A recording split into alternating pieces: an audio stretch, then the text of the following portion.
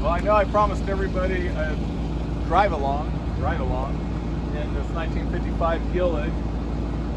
Last time I did a walk around video for everyone, and now it's the driving video. I did, if some of you remember my walk around video, we had a dent on the right side of the bus. That has been repaired. I no longer have a dent on the side of the bus. So let's go take this for a ride.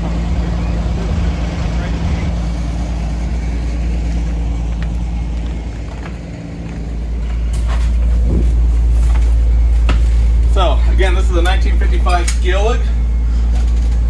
Pretty vintage bus. It does not have power steering in it. It does have air doors.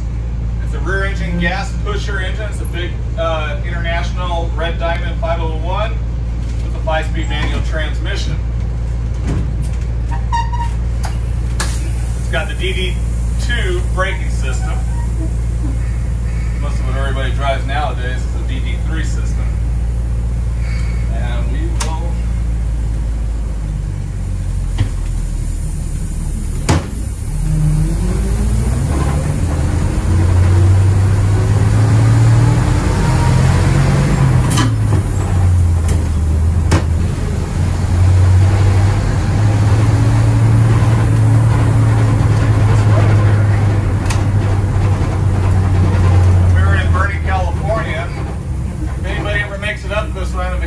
checking out Bernie Falls or any other Hat Creek,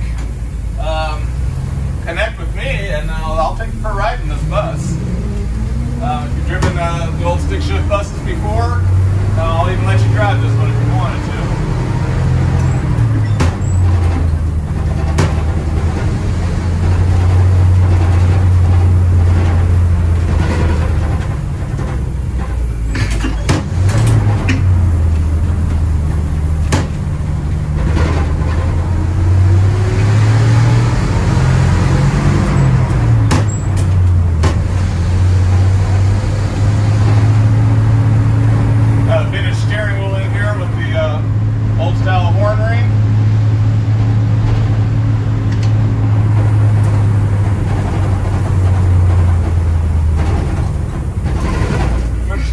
Residential streets here in Bernie.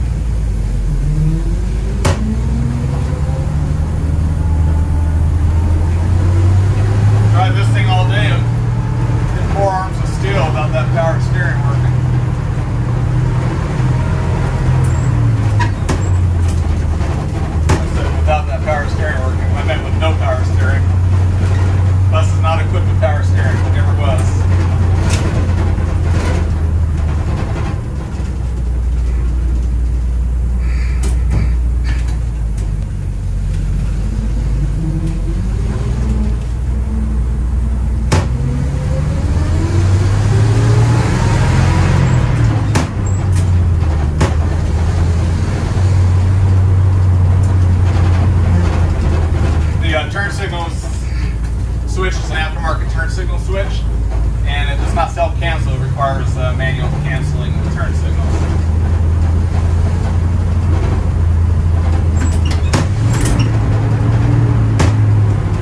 Let's see, I don't know if you guys can see from where you're sitting in the video, but these windows, these have vent windows. They actually open up and you get direct air.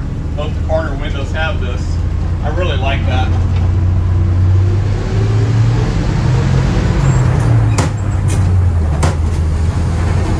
Feature, which I don't understand why they ever did away with it. Okay, here comes our switchback turn. This is one where you have to start the turn super early, like right now.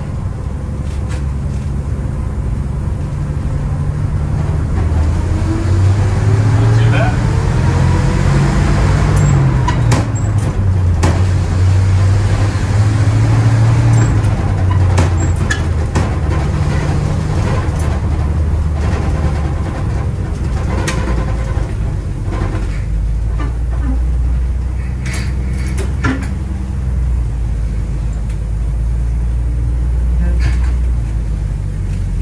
Unlike a diesel Crown or Gillig school bus where some of you are taught dead throttle start, this bus doesn't have the torque to do that. You actually have to give it a little acceleration while you're releasing the clutch.